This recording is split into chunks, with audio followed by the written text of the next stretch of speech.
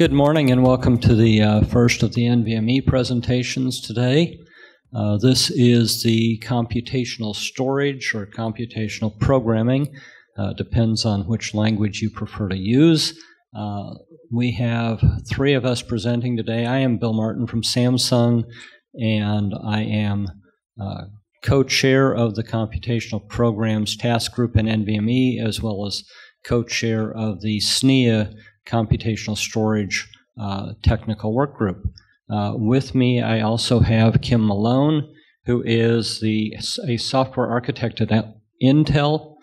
She is also co-chair of the NVMe Computational Programs Task Group, and she is the editor of both the Computational Programs I/O Command Set and the Subsystem Local Memory I/O Command Set. And we'll be talking a lot more about those, as that's the full purpose of this talk today, is to bring you up to speed on what's going on in those. We also have with us Jason Molgaard.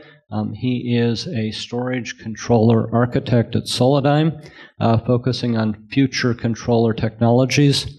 He is also co-chair of the SNIA Computational Storage Technical Work Group and has been a contributor to the NVMe Computational Programs and Subsystem Local Memory Command Sets.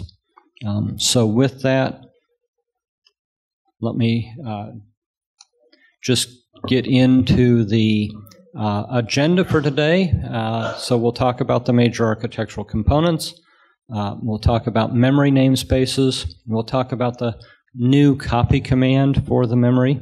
We'll talk about compute namespaces, program unique identifiers, the memory range sets, the Computational Programs Command Set, reachability, and reachability association and example flow. And with that, I will turn it over to Jason to start off with the major architectural components. All right, thank you, Bill. Good morning, everyone. So, as Bill said, my name is Jason Molgaard. So, taking a look at the major architectural components, and we've got this block diagram shown over here on the left-hand side of the slide that has a number of different namespaces, two of which are new. On the left, we've got compute namespaces, and in the middle, we have memory namespaces, and over on the right, we have the NVM namespaces that we all know and love, including NVM, zone, key value namespaces. All three of these namespaces play a role in computational storage within NVM Express. So we're going to get a little bit more detail of the new namespaces, starting with memory namespaces. So what is a memory namespace? So first of all, it is the block in the middle outlined in red on that same diagram that we just looked at on the previous slide, shown here. So a memory namespace provides host command access to memory in the NVM subsystem.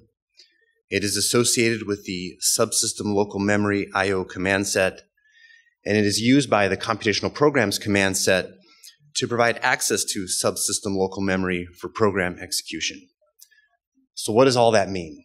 So if we distill that down, essentially it means that we can have volatile memory in an NVM subsystem, and that volatile memory can be accessed by both the host using subsystem local memory commands or by the computational programs. So as an analogy, you can think of it as a two-port memory where you have one port that is host, that you can access from the host, and the other port is accessible by computational programs. And that's an important to keep in mind because it is both sides that have access to this memory. So from the host side, you'd have the subsystem local memory command set for accessing these memory namespaces. And we've defined several new commands for that access. We have a memory read and a memory write, so the names I hope are somewhat intuitive and clearly are meant for transferring data between the host and the memory namespace. We also have memory copy, which is sort of as the name would suggest, for copying data. In this case, it's for copying data from an NVM namespace to a memory namespace or from a memory namespace to a memory namespace. More on the copy command on the next slide. So I mentioned my analogy about the two-port memory. So keeping that in mind, we have host accesses that are D-word addressable and D-word granular. Meanwhile, the compute namespace accesses are byte addressable and byte granular. And so that was a deliberate decision to make those them different, especially for the compute namespace. Programs running on data are probably going to execute on a byte basis or maybe a word basis, and you want to have that flexibility to be able to access things in the smallest granular as possible. Meanwhile, from the host, it probably doesn't need to be quite that small. All right, so as promised, more on the copy command.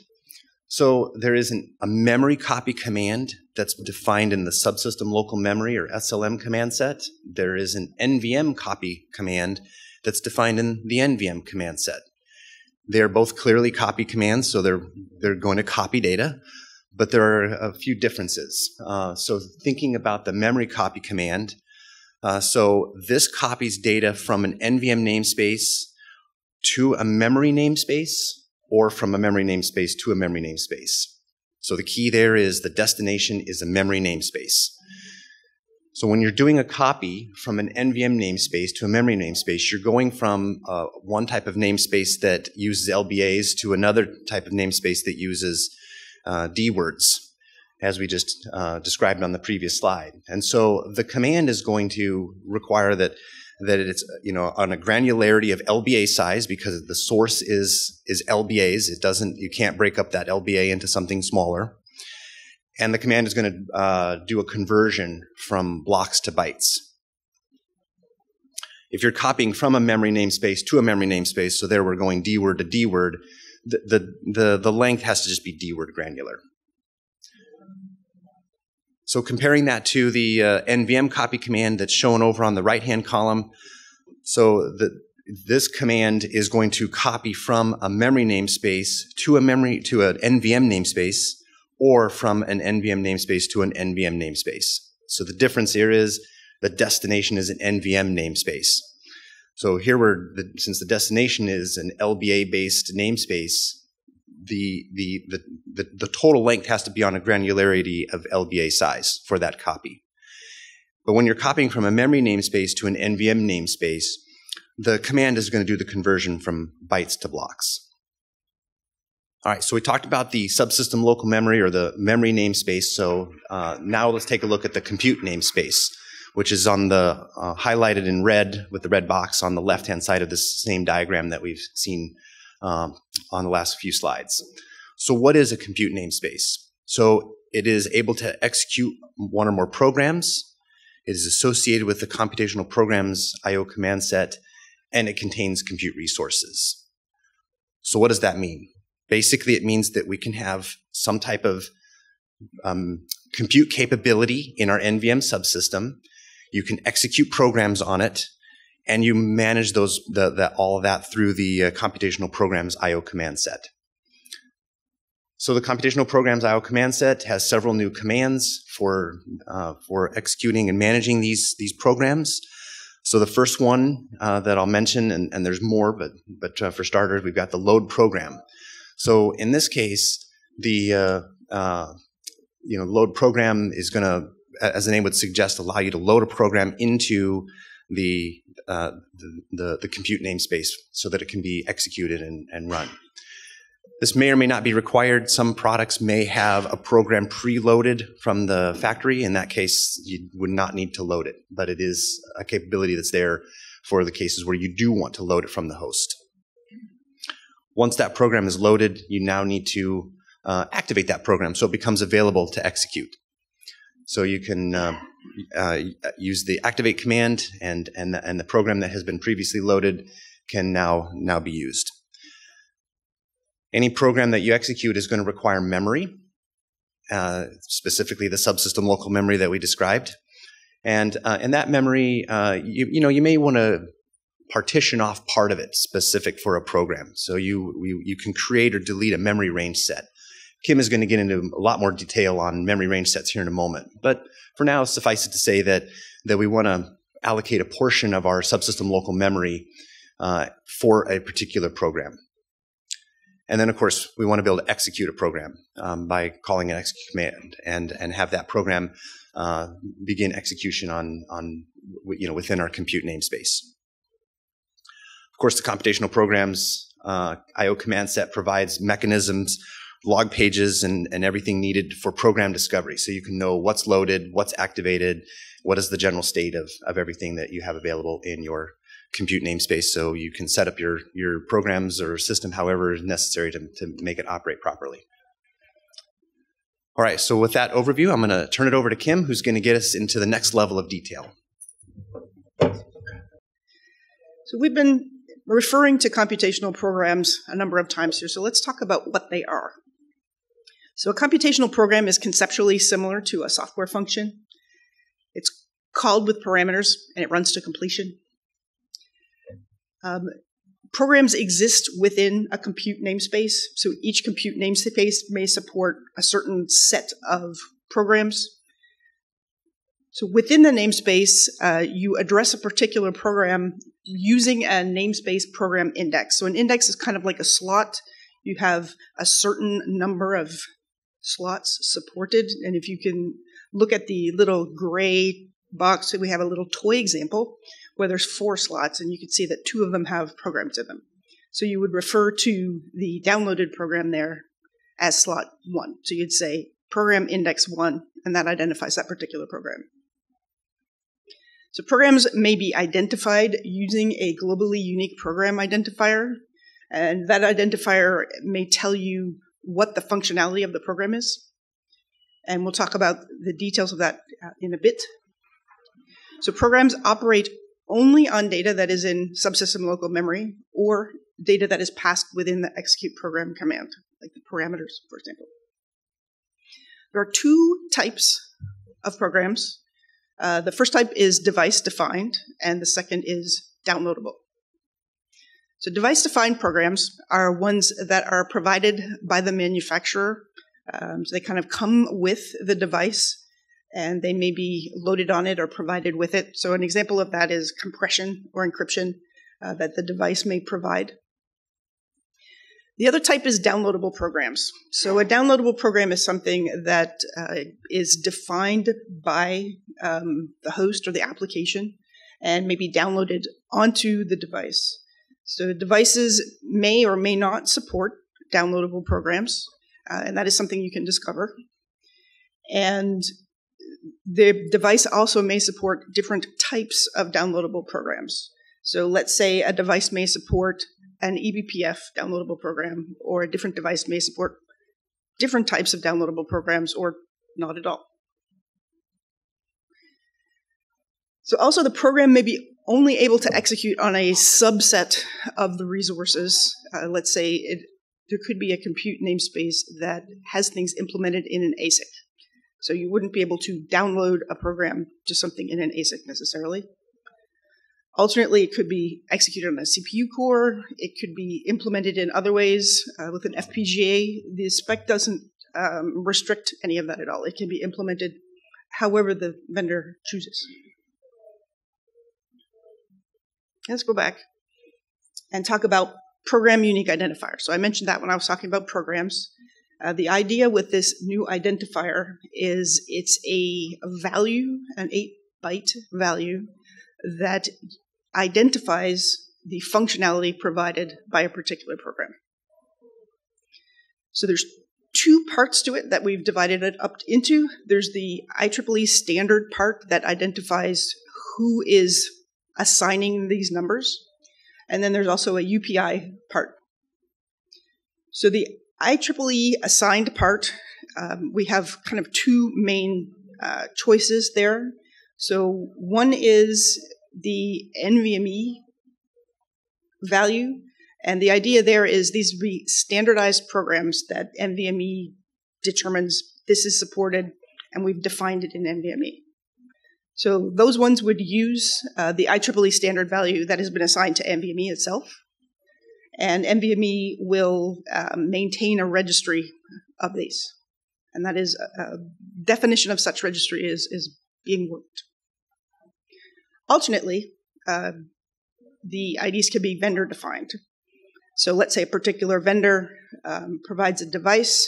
They would use their own ID, which could be OUI-24 or CID-24 or OUI-36, whichever they use. They all fit into the space that we've provided. So together, this value is looked at as an 8-byte PUID, and you can query the programs on a device and determine what functionality they provide using this identifier.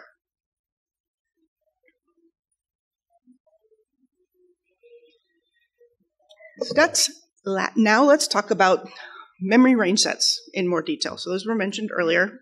So memory range sets are things that exist within a particular compute namespace. The memory range sets basically are used for the purpose of limiting program access to a particular subset of SLM. So the idea there is when you do a particular execution of a program, you provide the range set that that program is allowed to access.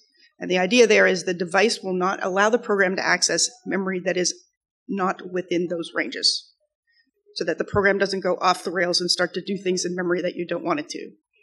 This association is per execution, so you could execute the same program again with a different memory range set the next time, which is fine.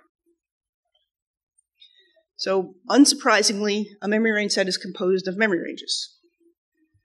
Each range is identified using a memory namespace ID and offset within that namespace, and a length in bytes. And the restriction is that any memory namespaces that are specified in these ranges have to be reachable by the compute namespace.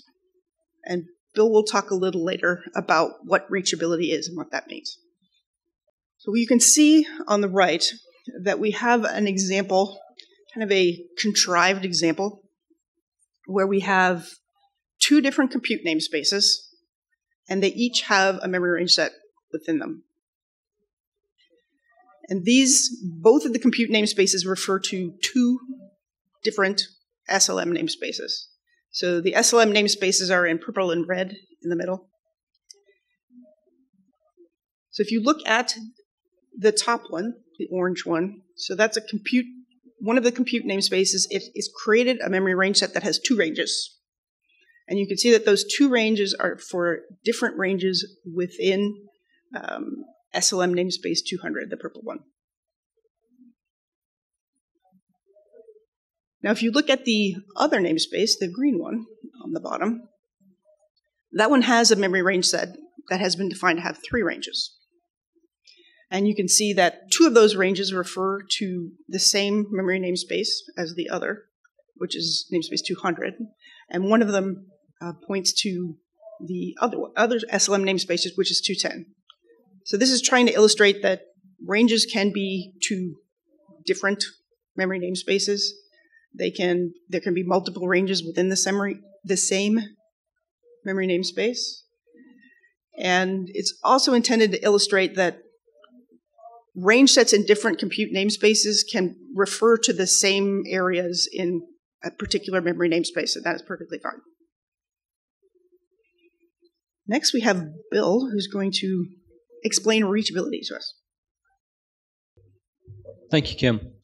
So, as Kim mentioned, and also as within what Jason talked about, you have to have some ability to restrict what namespaces are able to be used in the various commands, both the memory copy command as well as creating of memory namespaces for use in the compute command. So there is another technical proposal that is part of the suite of proposals that are being done for computational storage that is called reachability. So what reachability does is it defines descriptors that define what namespaces may be used in different commands for a given namespace. So what's done here is each namespace is part of a reachability group. And a reachability group is a group of namespaces that all have the same reachability characteristics. So in this diagram that you see different associations that show what things can talk to each other. And we'll go into this, the details of this particular diagram more in the next slide. But just to illustrate what's being done here is reachability group 1 in this diagram has 2 NVM namespaces within it. What that means is those namespaces, when they are associated with another reachability group, have the same characteristics, so that you can then have a reachability association that tells you you can reach any of the namespaces in this group. So these are used both for the copy command, for the memory copy command that is part of the subsystem local memory command set, as well as the copy command that is defined in the NVM command set, as it has been expanded to be able to talk across namespaces. Then we also have the concept of which memory namespaces may be specified in a command to a compute namespace. And in particular, the command that is used would be the create memory range set command, or you can also pass memory ranges actually in the execute command within the Computational Programs Command Set. And so this restricts which namespaces you can access from a compute namespace in order to create memory ranges or to use memory ranges within the execute command. So the mechanism, I've kind of alluded to it a little bit, but the mechanism is we put namespaces into groups. You can have a single namespace in a group, you can have multiple namespaces in a group. But then those groups are associated with other groups. And there's a couple of things here that are important to note. Having 2 namespaces in a group does not by itself mean that those namespaces can communicate with each other. So in particular, if you look at reachability group 4 in this diagram, it has 2 compute namespaces. Compute namespaces actually, in the current definition, have no mechanism to communicate with each other.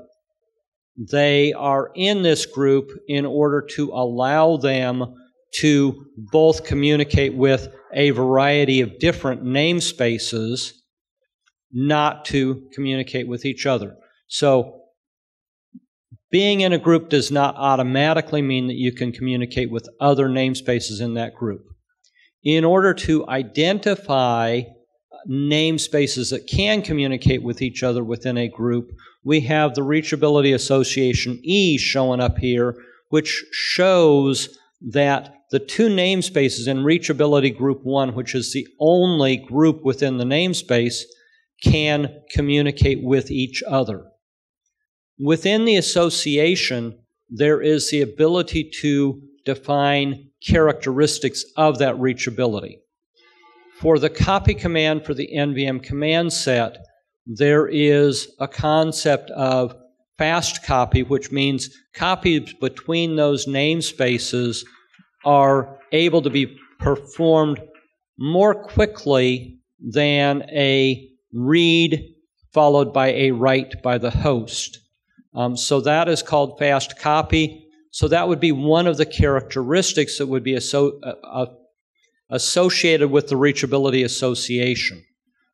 So those are some of the characteristics. That's the primary characteristics that is defined at the moment. There's the ability to define further characteristics as we move forward. So that's kind of the top level overview of reachability and how that operates.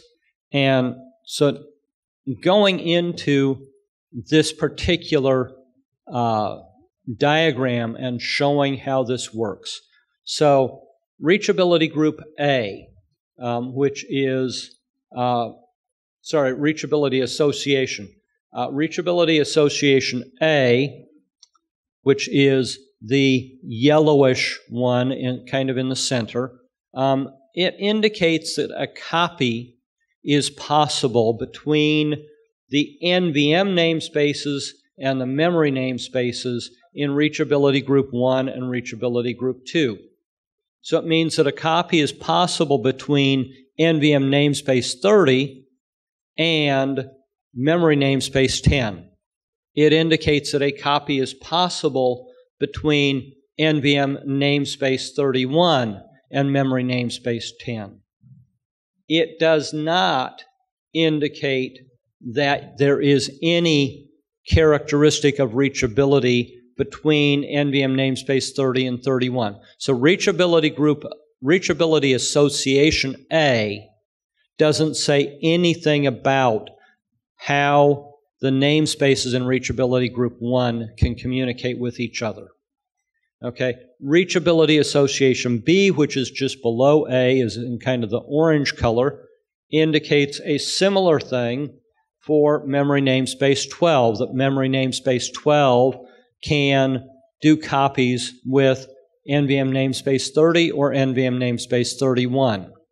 Now, the reason you don't have reachability group 3 and reachability group 2 in the same association is because in this particular example, you're not allowed to copy between memory namespace 10 and memory namespace 12. So they've had to be broken out into different groups that have different associations, and some of that also applies to the fact that they're in reachability association C and reachability association D. So they've had to be broken out. So you've created more groups and not grouped some things together that maybe could have been grouped together because of their different associations that are capable. Reachability association C, the top right blue association, indicates that compute namespace 20, which happens to be an FPGA, has the ability to reach memory namespace 10. What that means is that when you are addressing a command to compute namespace 20 to create a memory range set, you can create that memory range set using memory from memory namespace 10. You cannot create a memory range set in the computational namespace 20 that uses any memory in memory namespace 12. So that's how we isolate things that may be physically isolated on the device. And likewise, memory range association, reachability association D is defining that the compute in namespace 22 or namespace 23 is able to utilize the memory in memory namespace 12 and only the memory in memory namespace 12. Finally, as I talked about on the previous slide, if I want the memory, if I want the NVM in reachability group 1 to be able to communicate with each other, then there is reachability association E, which only has that group in it, and that association specifies the characteristics whereby the memory namespaces within reachability group are able to communicate with each other. A couple of other notes. First off, any namespace, any single namespace, can always communicate with itself. So if I do a copy command to memory namespace 12, and I want to move data from one location in memory namespace 12 to another location in memory namespace 12, that can happen, and that does not require any reachability architecture to allow that copy within a single namespace to occur. So the assumption is that a namespace always has the ability for anything in that namespace to communicate with anything else within that namespace. The other point to make here is that the associations and the grouping, that is something that is controlled by the architecture of the device. The device reports that architecture to the host. The host does not have any mechanism to go down and change that architecture. And the reason for that is the memory in memory namespace 10 may be memory that is hard associated with the FPGA in computational namespace 20. And there's no ability for the host to go down and say, oh, I want memory namespace 10 to be accessible by compute namespace 22, because physically that's not possible. It's not how the device was architected. So there is no ability for the host to modify this map. This map is handed to the host from the device. It's handed to the host from the device by the use of log pages that the device provides back to the host. That is the reachability groups log page and the reachability associations log page. I think I've already covered memory namespace 10 and 12 cannot communicate, cannot be used in a copy command to each other because they're not in an association with each other. And I talked about the fact that the compute namespaces cannot communicate with each other. There's no mechanisms for that, but they're also not in a reachability association. So that's an overview of reachability, which is a very integral part of what's necessary to make computational programs work. And with that, I'm going to hand it back over to Kim to go through some examples of a flow for computational programs. Okay, so we've talked about all of the elements of computational storage in NVMe, so let's bring them all together with an example of how that could work. So this is a kind of a contrived example. The idea here is to filter encrypted data. So the data is stored encrypted in an NVM namespace, and we're going to execute two different programs to first decrypt the data and then filter the data and return the result back up to the host. So there's a couple of things that have happened before the sequence that's described here. First, the basic thing there is there's two memory range sets, memory range set 1 and 2, and they have both already been created. Because this slide is kind of busy and we didn't want to do all the things here. So if you look carefully, and this is a bit of an eye chart, but if you look carefully, the memory namespace 10 in the middle has a couple of shaded things on the side that say memory range set 1, which encompasses the first two blocks of data, and then memory range set 2, which encompass the second two blocks of data. So those are the things that have been created in advance. So also in this example, we have one compute namespace, one memory namespace, and one NVM namespace involved in this flow.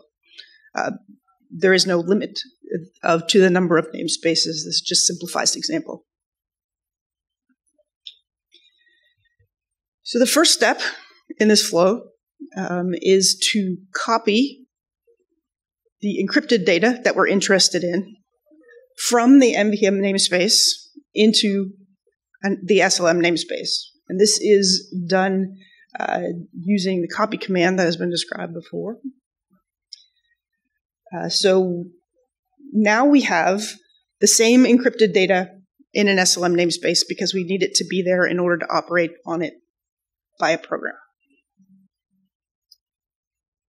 Next in the flow, I think this is step 2 or B, or very small things there, B.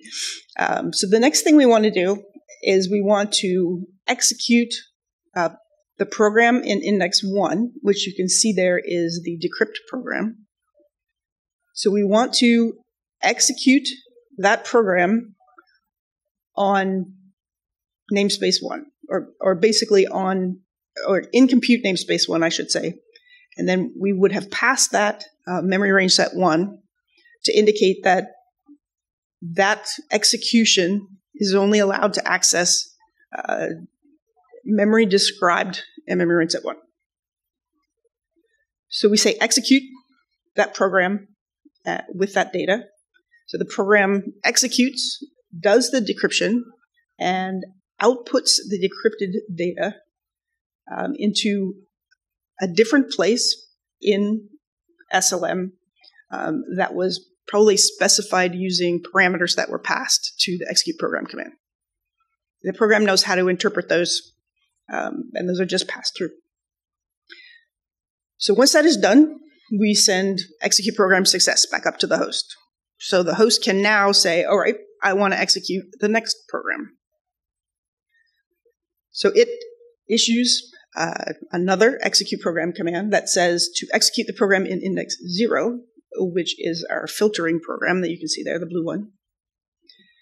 To execute that on compute namespace 1 with memory range set 2. So this execution will be limited to data in memory that is described by memory range set 2. So the filtering program runs. You can see our toy data is a spreadsheet that has superhero info in it. So the filtering program, the filtering parameters were in this toy to filter based on rows that have the state equals New York. So the filtering program runs with input with the decrypted data, the one in the middle there. And the output is rows, only the rows that have the state of New York. Once that's complete, it sends a execute program success back up to the host. So now the host knows that that part is done. And in this example, the host wants to read the resulting data back up into host memory. So that's just an example in this case. You could also leave the filtered data there and operate on it with other programs or anything like that. This is just what was desired in this particular example.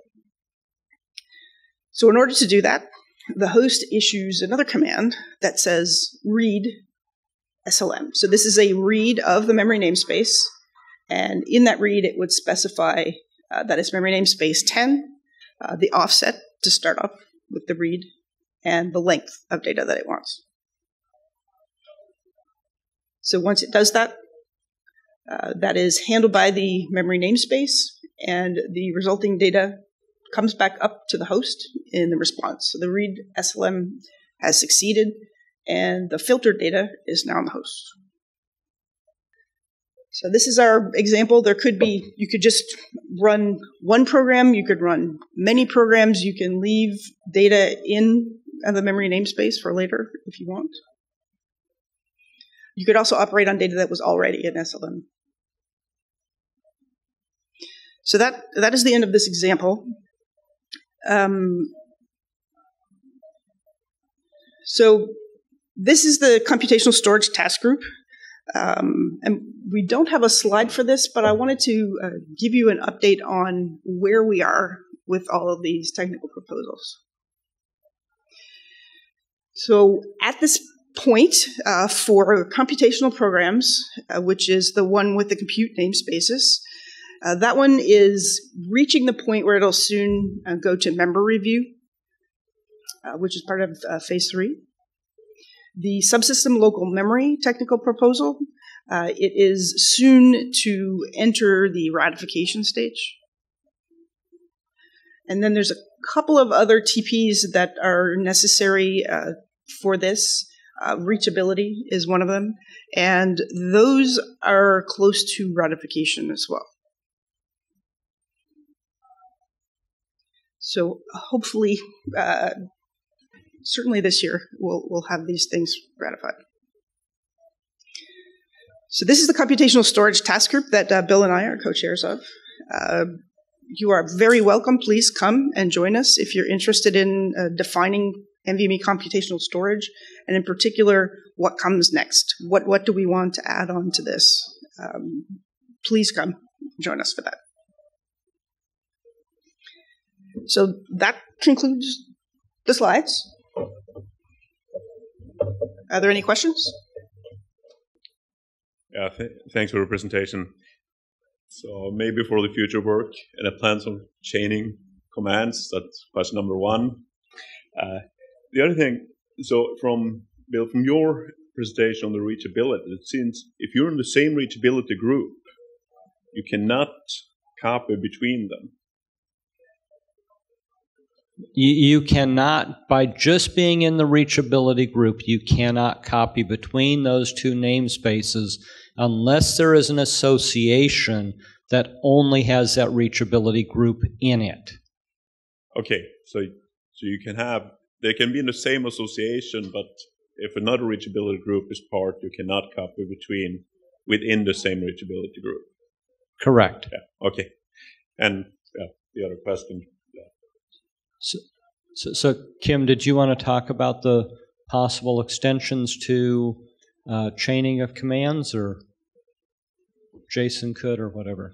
So we haven't started to define what chaining would look like. That is definitely something that people have expressed an interest in, though. We've had folks express interest in chaining of commands, defining particular downloadable programs, whether that be eBPF or something else.